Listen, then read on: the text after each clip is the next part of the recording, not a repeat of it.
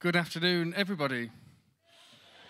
My name's Sam Sweeney. I'm the Artistic Director of the National Youth Folk Ensemble. Thank you so much for joining us this afternoon. I believe we've got people from Giggleswick Primary. Yeah, lovely. And also from Cecil College, I think. Hello. Brilliant. And also we've got people joining us from home over the internet, which is a first for us, so it's really exciting. And we want to thank NIMAS for collaborating with us on this project and making it possible for people to watch it at home. So I'll tell you a little bit about what's going to happen today. A few years ago, the English Folk Dance and Song Society decided, quite brilliantly, that it would be a fantastic thing to have a national youth folk ensemble, a group of young musicians aged 14 to 18, the best ones that we could find, to come together for 4 residentials a year and collaborate and make new arrangements of traditional English music. So this is the 3rd cohort of the National Youth Folk Ensemble, and this is the 4th day of their 2nd residential. So this is, in essence, their 9th day of being together and making music. So I hope you have a fantastic time. I hope you learn a bit about folk music. I'm super proud of this lot. They're just brilliant. So please give it up for the National Youth Folk Ensemble.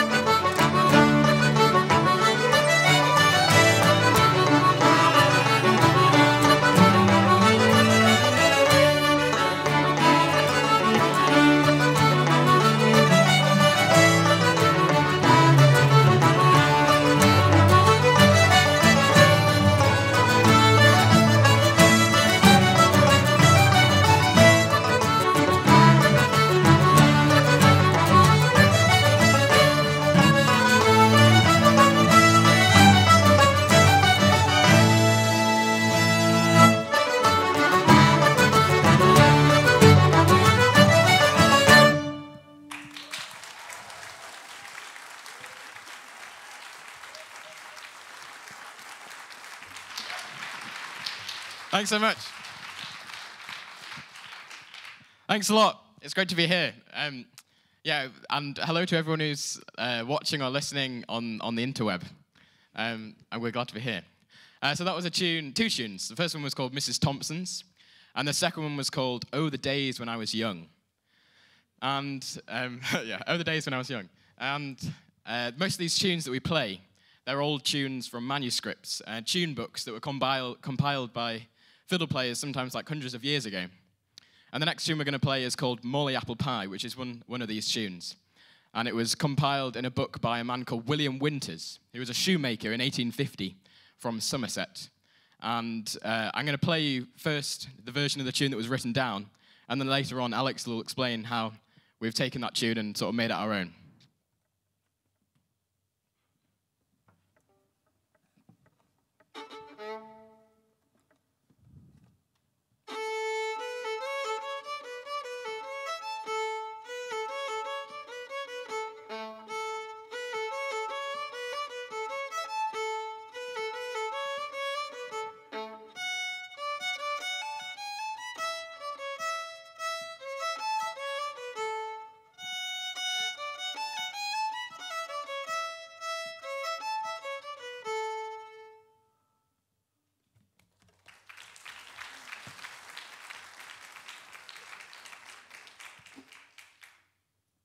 Hello, I'm Alex.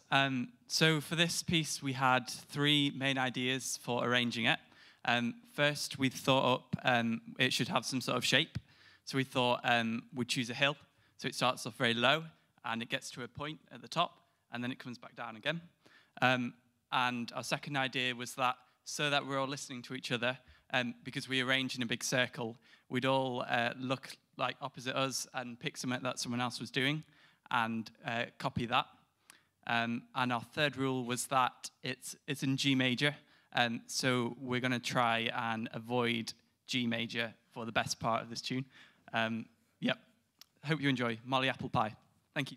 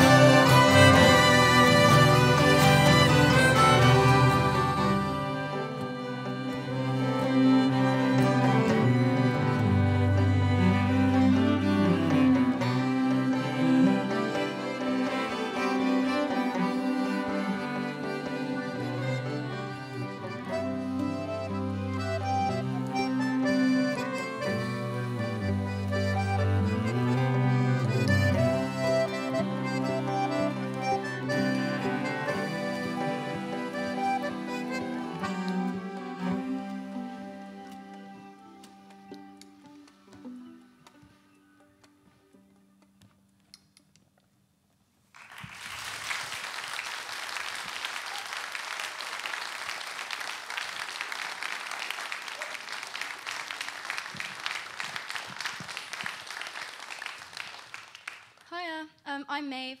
The next set of tunes that we're going to play for you are actually 2 jigs. So a jig is a type of traditional dance. It's in time signature 6/8, which means it has 6 beats in a bar. So that can be 6 stomps or 6 claps, or you can think of it as words, so 6 syllables. So if you say with me 2 words with 3 syllables each, kangaroo wallaby, then you can get a sense of how it goes. So kangaroo wallaby, kangaroo wallaby, kangaroo wallaby, kangaroo wallaby. So you get a sense of how it can feel and what the beat's like. And Laura, Rowan, and Phoebe can actually demonstrate it for us. So Phoebe will play on beats 1 and 4, and then Laura plays on all 6 beats of every bar, and then Rowan will put a jig tune over the top.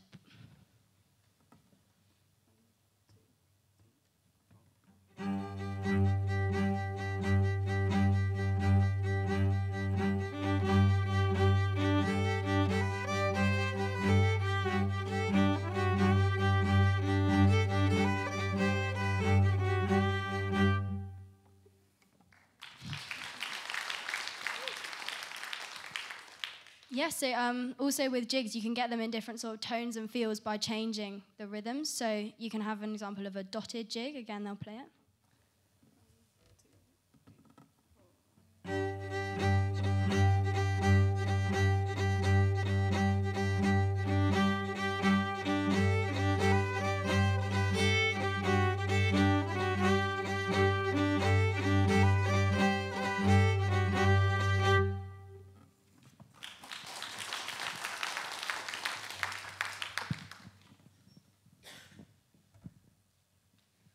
Okay, so now you've heard an example of how you play jigs. We're going to play you a couple of jigs.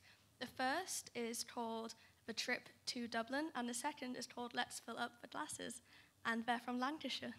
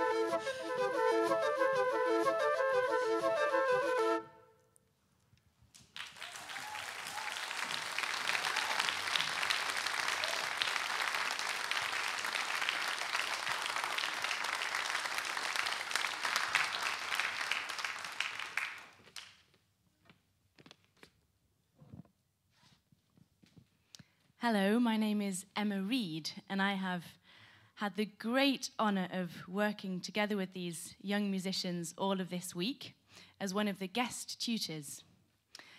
So a couple of days ago, I taught them a tune that I wrote last autumn. It's called the Apple Processional. And with that tune, we've been exploring modal music. It's a modal tune, which means that as opposed to being a harmonic tune, where the melody is always relating to chords that are changing, a modal tune is always relating to the home note, which in this case, in this tune, in the A part, is a D. So we've got our D drone, and the tune is always relating to this drone.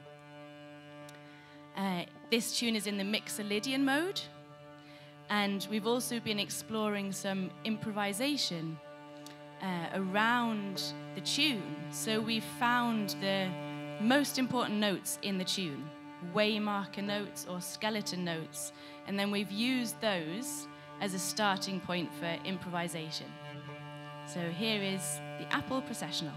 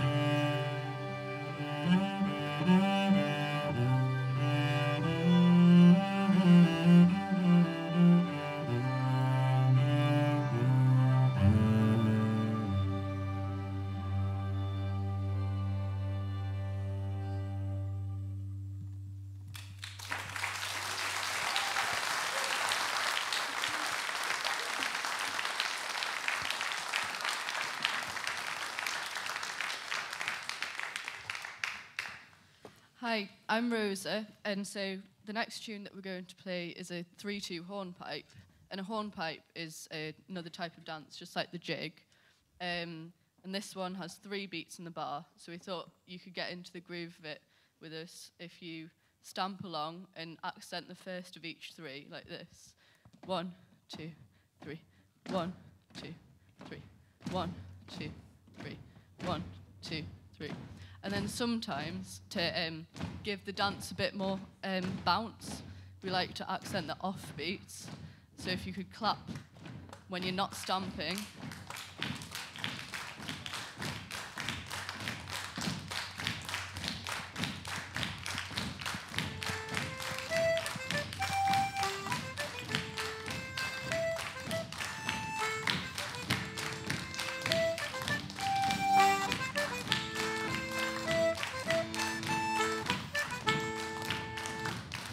Great, thank you. Thanks, that was great. So the hornpipe we're going to play for you is called the Winders Hornpipe, and it's about a family, a very musical family from Lancashire, who they wrote a lot of manuscripts. So this is from their collection, and it's great. Thank you very much for coming. This is our last set. It's been great. Thank you to all our tutors and Rob on the sound and everything. It's been a great couple of weeks, and yeah, it's amazing. So thank you very much.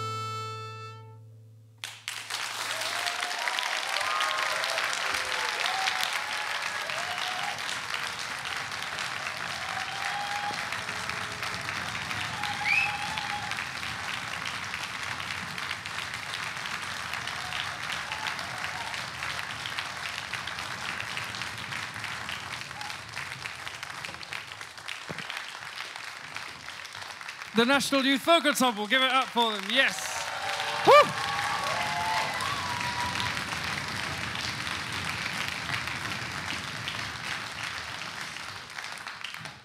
Lovely, thank you so much.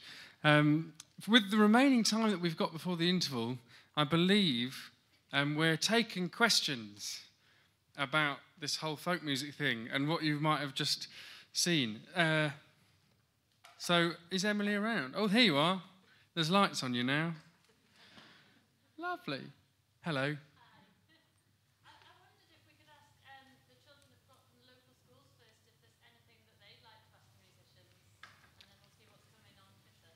Cool. Any Giggleswick or Settle questions? Yeah.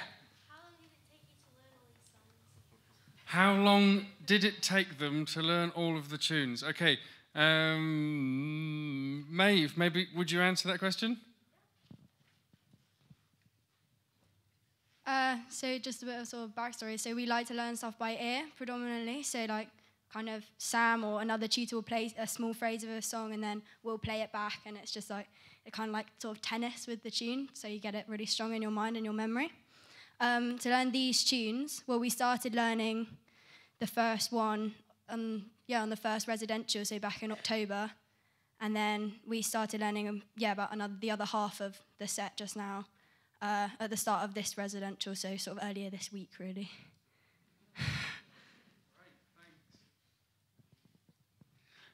Are there any other questions anywhere? Yeah. How long has it taken you to practice for this concert? Who would like to answer that? Amelie, could you answer that question? Wicked. Well, on the residentials, we've been practicing every day, but we don't spend every day, all day practicing, obviously. We have lots of other activities which are really enjoyable. But, so yeah, 2 residentials we've spent learning these tunes, and that's how long we've spent practicing for this. Has anyone else got a question? Yes.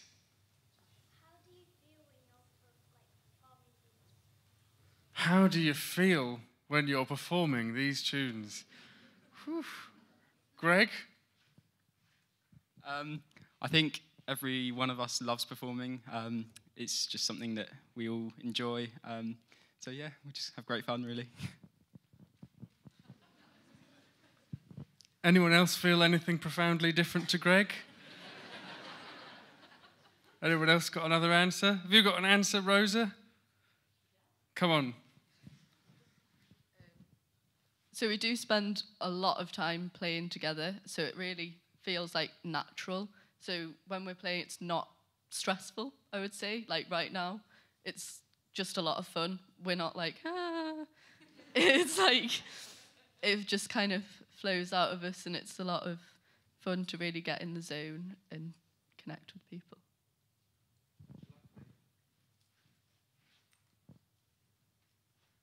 Cool. And this is fun, isn't it? I don't know, I'm having a lovely time. Are there any other questions? Oh, yeah. How long has the group been together? Well, yeah. I mean, this particular group, I'll just sort of answer it if I can. This particular group have been together, this is the end of their second course, and they do 4 in total. So this lot have been together for about 10 days in total. But the National Youth Folk Ensemble has been running, this is its 3rd year. So long may it continue. And maybe some of you could get involved when you're a bit older. That would be great. Any other questions in the auditorium? Yes. What is the selection process? For the repertoire.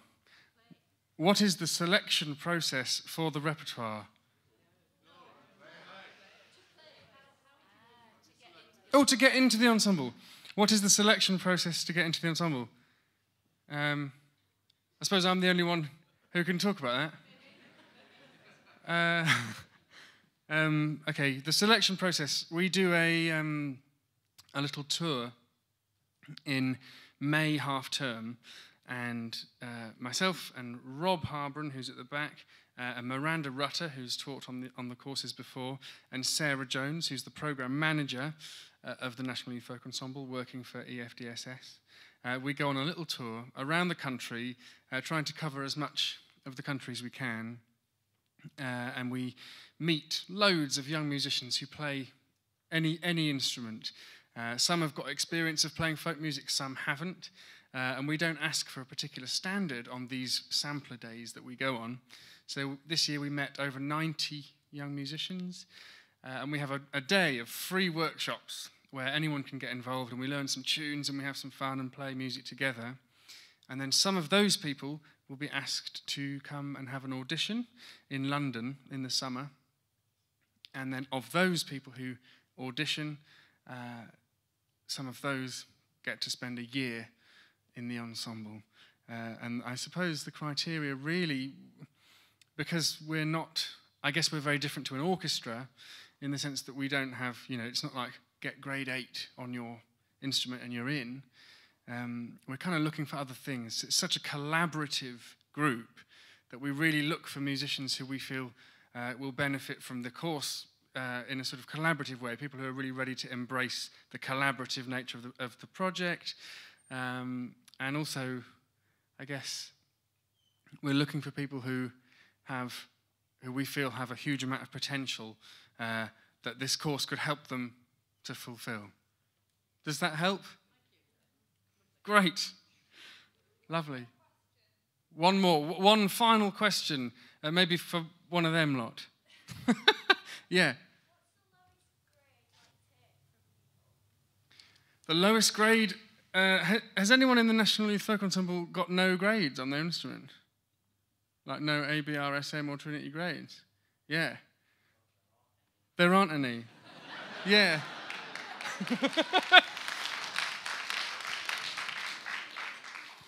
So the kind of the thing with this is we've had people in previous cohorts of the National Youth Folk Ensemble who've never had a sort of lesson, a classical lesson as such. Some people are very self-taught, or some people have had folk teachers, and there's no folk grades really.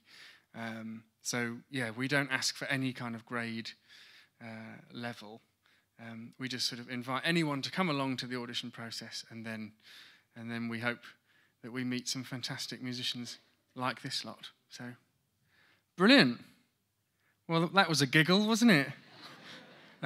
Wonderful. So what's going to happen next is we're going to have a bit of an interval for 15 minutes, and then Leveret will come back and do a bit of a gig for you. So thank you so much for being so attentive, and just give it up one more time for the National Youth Folk Ensemble.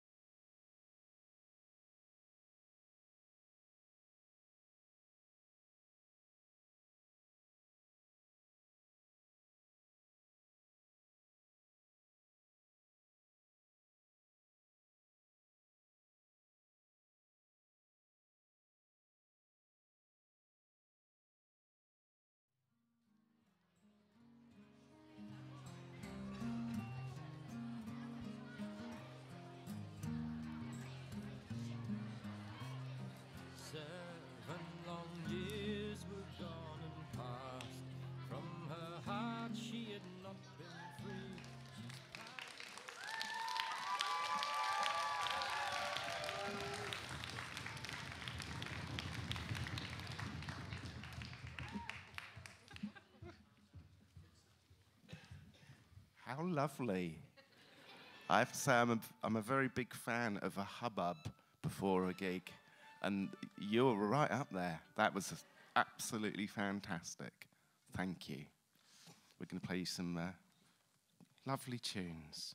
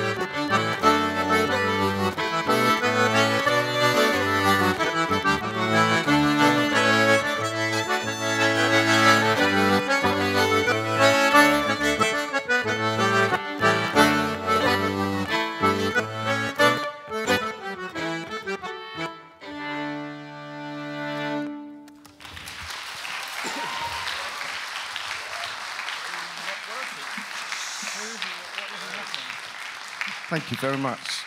So yeah, we call ourselves Leveret, which is a baby hare, or a hare under the age of 1 year, which I think that makes it a baby. And and we just play tunes, and we work in a slightly unusual way in that we don't have any arrangements. We've not got together beforehand and sorted out who's going to play which part and what the parts are going to be. So we just sit down, we have the tune, and usually I count in, give it a little count, and then we all start. And sometimes, very occasionally, I count in and no one starts, which is quite amusing. So those were 2 tunes. The first was called Unanimity. I can never say it. We nearly called our latest record Unanimity, but realised that none of us could really say it clearly. So that was the first tune, and the second tune was called King George III. Lovely. And now here's another old, it's not quite a 3/2 hornpipe, that they demonstrated it in the first half so well. It's a tune called Whitefriars Hornpipe, and then after that a tune called Purlongs. Lovely. They have some great names, these tunes. If you happen to know what a Purlongs is, we'd love to know.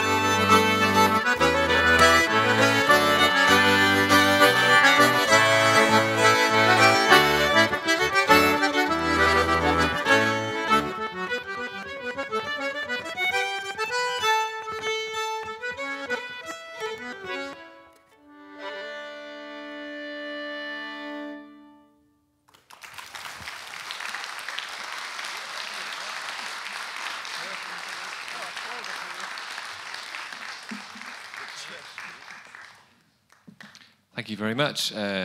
We're going to play you a lovely old tune called The Chirping of the Lark. Only chirping in the book that we found it in is spelled Cherping. It's from a book called Playford's English Dancing Master. It was first published in 1651.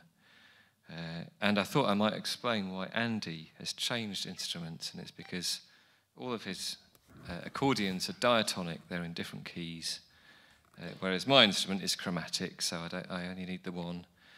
Can anyone tell me what this is called? 2 points for the full name. Nice that somebody knows. Anyone? Sam? I think a member of the National Youth Folk Ensemble should tell Rob what his instrument is. I've just forgotten. It's been a busy week and I've forgotten. That's exactly right. It's an English concertina, so there you go.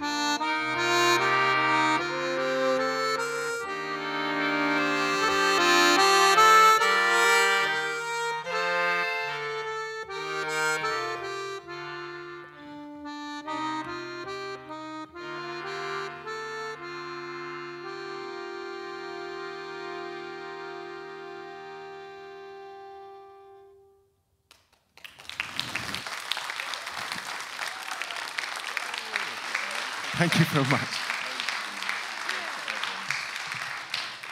Thanks a lot. We'll play some more tunes. A lot of the stuff that we play is really old. Like the National Youth Folk Ensemble, we play tunes, you know, from sort of the middle of the 17th century to now. And the last record that we made was a load of tunes that we'd written. So we'll play 2 of those for you now. The way we like to write tunes, we all go for walks to beautiful places. And then maybe if inspiration takes us, we take out our phone and sing it into the phone and then send it to each other. So the first tune I wrote in the forest behind the farm where I live. And the bit of forest is called Proud Grove. So this first tune is called Proud Grove, and I wrote it walking through the forest. And then Rob wrote the second tune in a place called Corton Ridge, which is fairly high up and quite windy. So the recording that he made into his phone of himself singing this tune is something a bit like that. So there you go, Proud Grove and Corton Ridge.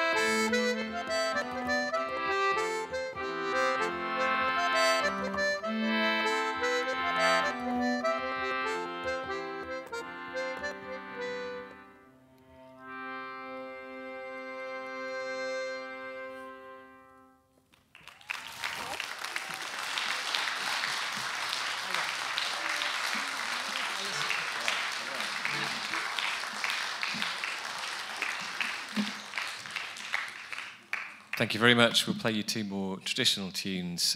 First one is from a book from Saddleworth in Lancashire. The book's called The Plain Brown Tune Book, although it's got a blue cover.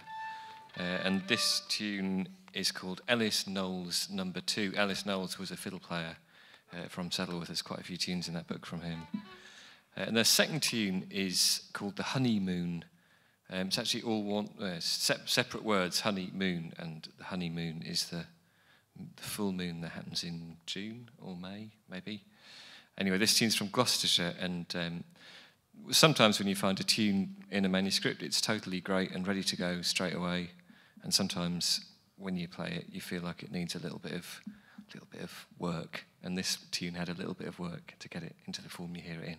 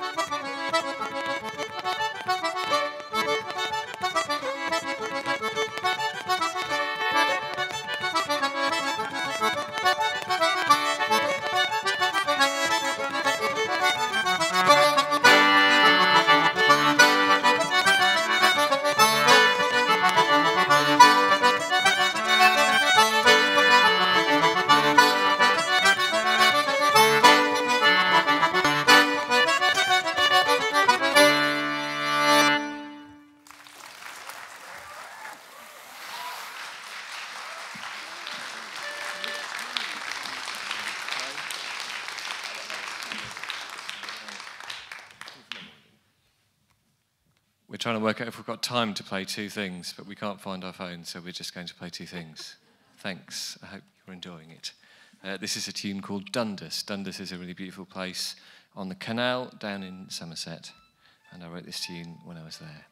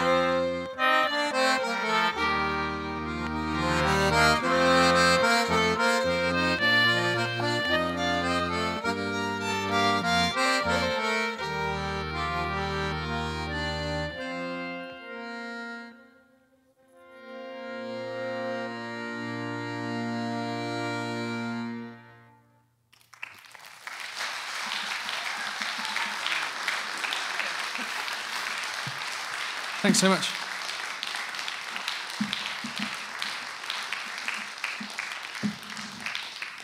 Thanks very much indeed. We've got a couple more tunes for you in a set. And we've got a couple of friends who'd really like to invite on stage.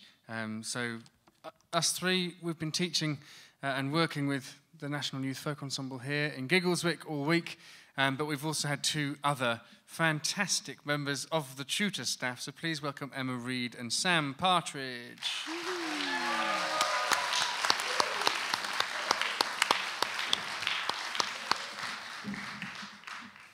Lovely. So we'll play a couple of tunes that Rob here wrote. The first one's called Rain on the Woodpile, and the second one is called Terminus. So we'll have a go at these for you. Before we disappear, I'd just like to say a couple more thanks. We'd really like to thank, obviously, the English Folk Dance and Song Society and Arts Council England for making the National Youth Folk Ensemble a thing that's possible to do. We'd like to thank them. We'd really like to thank NIMAS for making this thing happen and for doing a streamed gig. Yeah. Pretty cool.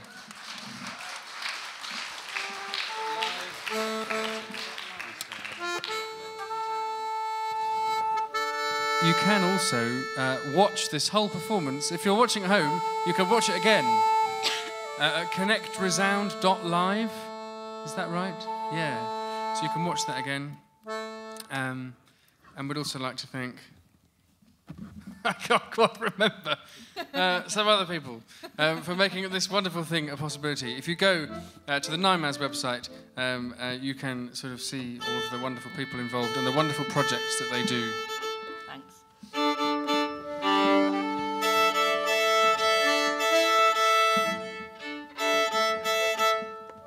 If you are watching this at home and you are interested in the whole folk music thing, or indeed if you're here in the audience and you're interested in this folk music thing, the sampler days, the free workshop days that we do for the National Youth Folk Ensemble are coming up in May, half term, and it's free and it's a really nice fun day, regardless of whether you want to be in the National Youth Folk Ensemble or not.